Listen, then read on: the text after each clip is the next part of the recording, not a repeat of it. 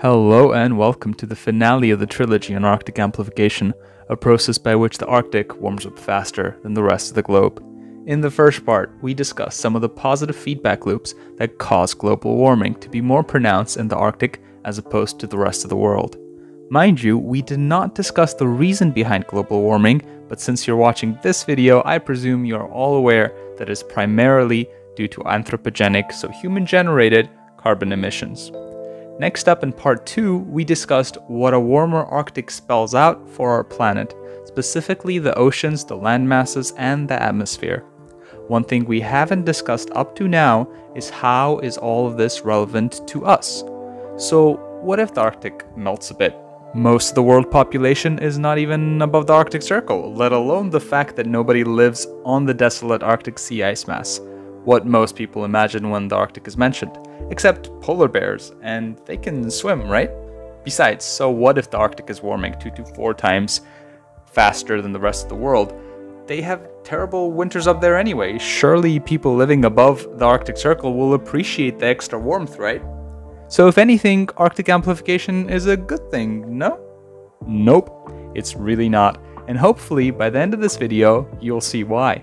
We'll dive into the science in the same order as we did in part 2, which was oceans, then land, and then the atmosphere. So let's talk oceans, and perhaps the first thing that comes to mind when we're talking about the Arctic ice, oceans, and global warming is sea level rise. Climate scientists study all possible scenarios when it comes to the effect of global warming, but they can generally be subdivided into low emission scenarios and high emission scenarios, which is kind of like a metric for human stupidity. If we are dumb and do nothing about climate change and keep releasing carbon into the atmosphere like there's no tomorrow, then the high emission scenario is most likely to take place. On the other hand, if we are responsible and try to cut down our carbon emissions, then the low emission scenario is more likely to take place.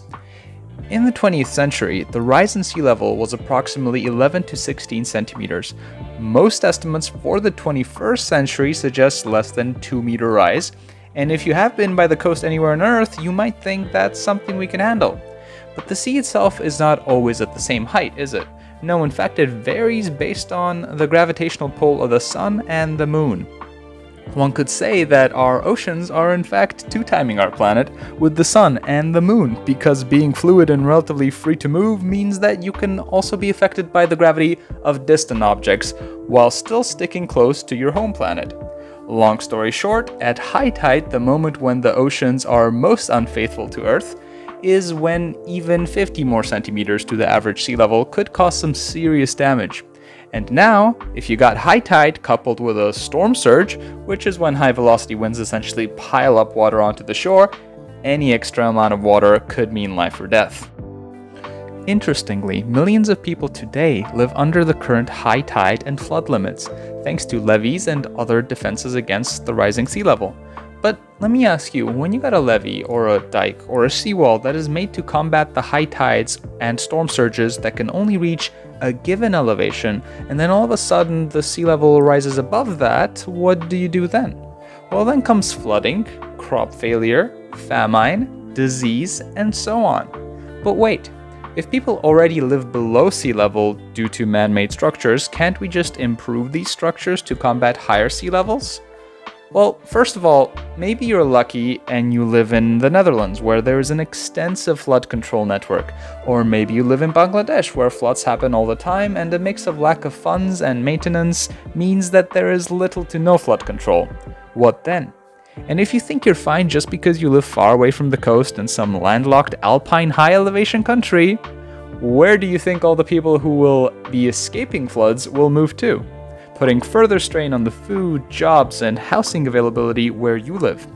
Before I move on, I do want to say I cheated a bit here, and do want to clarify that sea level rise is not just caused by Arctic amplification, but also by the regular global warming melting the Antarctic ice sheet, the largest single mass of ice on Earth. Because if you remember from the last video in this series, the Arctic is mostly sea ice, which means it's frozen seawater that cannot result in sea level rise, unlike land ice. But Greenland, the second largest single mass of ice in the Arctic, can result in sea level rise. Speaking of a melting Greenland, in part 2 we established what the Atlantic Meridional Overturning circulation was and why it is being slowed down. In this video, I promise to tell you what that means for us humans. If you watch the movie The Day After Tomorrow and think you're an expert already, and that an AMOC collapse is imminent and will cause a worldwide ice age in the near future, let me stop you right there and comfort you, because luckily a complete shutdown won't happen anytime soon. In fact, the most recent IPCC report states it's much more likely that after slowing down for several decades, it will then recover to pre-decline values over several centuries. But probably you or any of the near future generations won't live to see that, and the fact is, it is slowing down right this minute, and will continue to do so in this century. Most basic and sure effect of any decline in AMOC is the decrease in the heat that is brought with the warm waters from the equator. And while it does not cause an ice age, let me stop you right there if you think this will counteract Arctic amplification, because the IPCC also made it quite clear that it will have little to no effect on that. Looking at all computer models that are used to analyze these effects, we can say that with a big decline, we are most likely expecting the mid-latitude thermally driven jet, which can be thought of as a dynamic tube of strong winds, not to be confused with the polar jet stream we covered in part 2, to get stronger and be shifted northward. Simply put, if the heat that is usually transferred northward stays in the south, then difference in temperature, what we already discussed in part 2 of this trilogy, will force these tubes to go north, which would mean the same patterns in our atmosphere that drive storms at lower latitudes will be shifted northward. With less pronounced decline in AMOC, we do not see this shift, but can expect already wet areas like the UK to get wetter and dry areas like Spain to get drier, which is not good news for either of these two extremes. This is because AMOC also helps with the redistribution of moisture in the North Atlantic. And it doesn't end there. Remember how AMOC was simply one cog in the thermohaline circulation that connects all the oceans? Well, slowing down AMOC would also increase rains in an already wet rainy season, or monsoons, in South Asia, which ties back to the dangerous floods in Bangladesh we discussed earlier. Thus it is all connected, and I'll put in my sources a great paper that explains some of the links between places as distant as the North Atlantic and the Indian Ocean that modulates monsoons. But to save on time, I'll keep this video moving. Next up, we got land. And what we learned previously is that the land that's above the Arctic Circle has a lot of permanently frozen ground, also known as permafrost, that is reaching the end of its permanence, i.e. it's thawing, waking up ancient microbe communities in the process and releasing a whole bunch of carbon in the form of methane and carbon dioxide. And the result of this process couldn't be clearer. Methane and carbon dioxide are both greenhouse gases, and anyone who knows anything about climate change knows that greenhouse gases form a type of greenhouse around our globe that traps incoming heat and limits how much is radiated back out to space. So naturally, if we are emitting additional carbon and the microbes that were previously dormant are also emitting additional carbon, we're going to seriously boost the greenhouse effect on our planet. And if you're there thinking, can the greenhouse effect even be bad? I mean, isn't it what keeps us alive by not letting all the heat escape the planet every night? You'd be right, but you'd also probably be unaware of the almost entirely carbon dioxide atmosphere of Venus, with unimaginably strong atmospheric pressure at its 370 degrees Celsius surface, sulfuric acid clouds, and a little to no light that makes it through this incredibly dense and clouded atmosphere, all thanks to a runaway greenhouse effect, which is basically a greenhouse effect that is working a little more than it should to sustain life. Last but not least, let's talk about the complicated relationship between the Arctic climate change and the jet stream, one of the most contentious topics in climate science. Here, I will quickly present 3 mechanisms that we theorize connect the two. First, let's talk about the wavier polar jet stream. Remember how we discussed the temperature difference between the Arctic and the mid-latitudes that essentially pushes the air northward while Coriolis tugs it southward? Well, this is a careful balance achieved through this temperature difference. If this difference declines, then the jet stream as a whole weakens. A weak jet stream is more easily deflected by obstacles in its path, and by obstacles I mean anything from physical obstacles like mountains to temperature differences like those over the ocean. If the jet stream is wavier, well then you got cold air getting funneled southward and warm air funneled northward, lowering this difference between the Arctic and the mid-latitudes even more. Next up, we got the negative state of the NAO. What now? The NAO is the North Atlantic Oscillation, which just describes the location of different pressure systems in the North Atlantic. Pressure systems, like high or low pressure systems, are what decide weather on our planet and also the position of the jet stream. How they do all that is a video for another time. For now, just know that a positive NAO means that there is a strong pressure difference between the Arctic and the mid-latitudes, so very cold Arctic and mild winters at the mid-latitudes. Negative NAO means that the pressure difference is small. The Arctic is not as cold and the mid-latitude winters are way colder. We now believe, based on temperature trends since the 1990s, that the NAO is more commonly negative than positive due to Arctic amplification. Next, let's talk about the polar vortex, which exists in the stratosphere, a layer that's above the troposphere, which is the layer that we all live in. The vortex, sitting 50 kilometers above the Arctic, is surrounded by a bloated donut known as the polar night jet, since it only appears during the freezing 24 hours of darkness Arctic winter. Like the jet stream, the polar night jet, several kilometers above the polar jet stream, transports air west to east at the boundary between cold Arctic air and warmer mid-latitude air.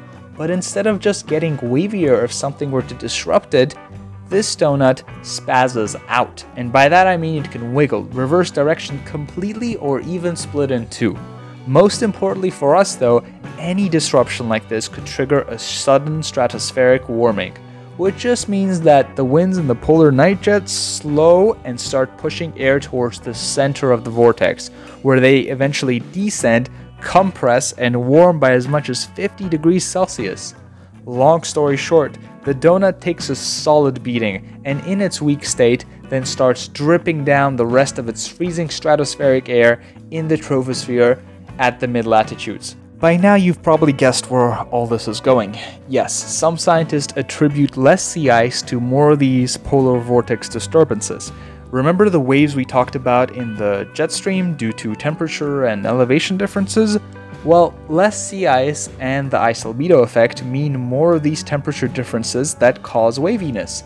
And very important to understand here is that these waves don't just meander north-south, but can also meander from the troposphere to the stratosphere. That's because they're three-dimensional, not two-dimensional, so don't let my 2D drawings fool you. That is actually how the polar vortex and the polar night jet often get disturbed in the first place. And with more ways to get disturbed, we can expect more disturbances. Most importantly, and this is huge, this is an example of how climate change, Arctic amplification, and global warming all contribute to colder winters and colder temperatures, a point that climate change deniers really enjoy bringing up. So if you were one of those people asking, well, if it's warming, how can there be cold extremes? Either out of pure interest or to disprove climate change, I hope I've answered your question. You might have noticed I presented a lot of theories in part 3 of how things will play out. The reason for there being so many different theories about what can happen is because we can't say for sure to what extent these things will happen. But it's very important for everyone to understand that scientists are researching these phenomena to understand what can happen, armed with the knowledge of all we have learned about our planet's climate up till now. And the studies they conducted are perhaps the best predictions we have on how our climate will evolve, even if these predictions are not exactly correct, because after all, there is plenty of uncertainty in a system as complicated as our climate.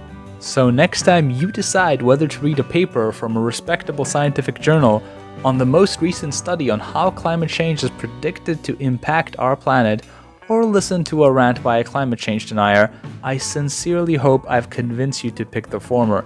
And if a scientific paper is perhaps not something you want to spend hours on deciphering, especially if you don't have a scientific background, well, that's what I'm here for. Send it over to me, and if I think it's something super cool, complicated, and in need of severe simplifying for the wider audience, I will do so.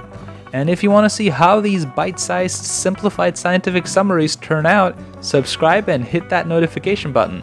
If you want to see part 1 and part 2 of this Arctic Amplification series that this part literally stands on, check them out here. And if you liked the video, you can confirm or inform me that you did so by clicking the like button under this video. Thanks everyone for following me on this long journey, and I hope to see you next time.